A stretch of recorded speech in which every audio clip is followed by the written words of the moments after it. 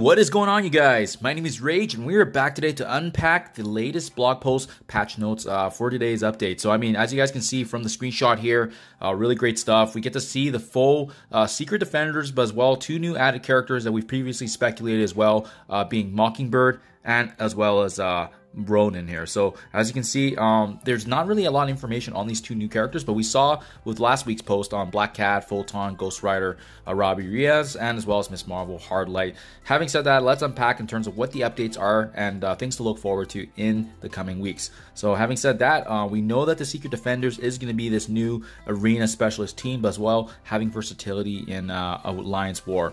This new Avengers team is actually going to be what's featuring Ronin and Mockingbird, as well as joining actually the reworked versions of The Thing and as well as Agent Coulson. So they're going to be getting some love. It's always great to see that those buffs kind of getting, you know, up to speed in terms of where their stats are, but as well giving them versatility again. However, what's more interesting, guys, is the last sentence here is there an elusive 5th member to be waiting in the shadows. So that could be giving us a heads up. It could be some sort of hero or villain that's based in the shadows in terms of what they can do. I'll leave that for you guys to speculate, but let me know in the comments below who you think that would be. But there's definitely a lot of different characters that can come to mind for sure. Having said that, we also expected this as well, right? Like, we know that Doctor Strange, Captain Marvel, Jessica Jones, Nico Minoru, and Spider-Woman are respectively getting stat improvements and upgrades. So we saw that with the reworks in A4, so it really does make sense now that they're going to be once again updated to better reflect the meta. But I think they're getting some additional updates in respect to War too. We've got new costumes here. We got Sylvie's Loki S2 and as well as Loki's Loki S2. So we'll be on the lookout for that. We know that the Black Cat Legendary is following Nova's trial, so I think it's gonna be hopefully sometime in August. That'll be really cool. We know that Nova's coming out pretty soon for the 2nd time, so I'll definitely keep you guys up to date on that progression. I haven't made videos on my unlock before, so that was when I was on vacation, but I do plan on making that if you guys are interested in terms of unlocking for the first time, as well as some of the teams and synergies I will be planning on using. So, TVA Agent. So, if you recall from last week's blog post, this is essentially the month-long event to essentially unlock Sylvie. We're going to be taking a look at that, as well as the milestones that are upcoming. They always like to give us a sneak peek in terms of what to expect, but we'll likely get more details and clarification on this upcoming week blog post. But there's already an event that's being prepared as of tomorrow, and I believe it's going to be in the way of spending power cores as well as accumulating orbs for that featured specific milestone. We got it's a limited time actually trade event for Miss Marvel Hardlight. So it's going to be an event campaign. Generally, these are some of the best events in the game for free-to-play players to unlock shards. And it looks like the trade is going to be called Energize. So be on the lookout for that. I do believe we can already go into our roster and start filtering to see what those characters would be. I will likely make a video in the future here shortly, just in regards to breaking down which of those character team synergies are best going to be having success there. New features, updates, and more, guys. So lots and lots of stuff that we've noted here, as well as updates. But I think the big one for Alliance captains as well as the leaders is the Raid auto launcher. So this has been something that's been speculated for quite some time, but essentially allowing the leadership team now to be able to utilize a schedule for raids to launch automatically. You need to make sure obviously there's enough credits, but it's just great hand in hand in terms of organizing, and that way someone doesn't manually have to go into the game to actually launch it.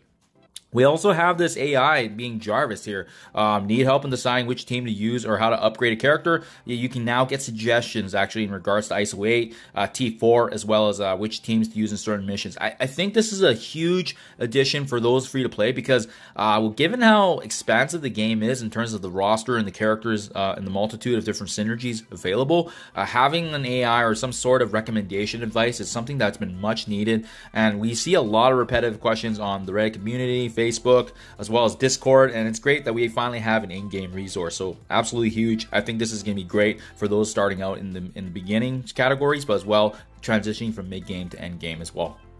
A War Replay button update. So War Replay is no longer available for enemy battles. To be honest, I didn't get a chance to use it too often as our alliance isn't crazily invested in War, but I think I did find the value of that to learn. It was productive and cool to see in terms of, the synergies and combinations of how to, break down certain teams. So let me know what you guys think, if that's a good or bad update. I personally wouldn't have minded the additional information, but I get it. Like, they're probably, trying to encourage more theory crafting and figuring out some really cool teams that no other you know, teams and enemies can actually overcome, and that's part of the fun as well. So I definitely get that.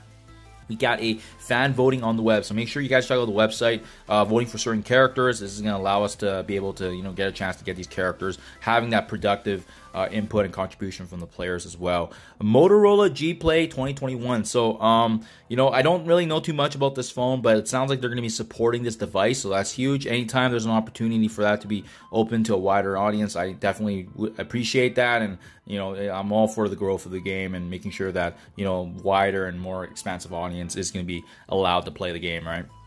We got some bug fixes here, so just some patch notes here. Profanity filter's been restored. Got some healing on characters that remain possible in select raids. Cosmic Crucible glitches here and there, and then selective glitches and bugs that have been actually now fixed up here. So I know Spider Weaver has had that huge 100% accuracy issue for quite some time.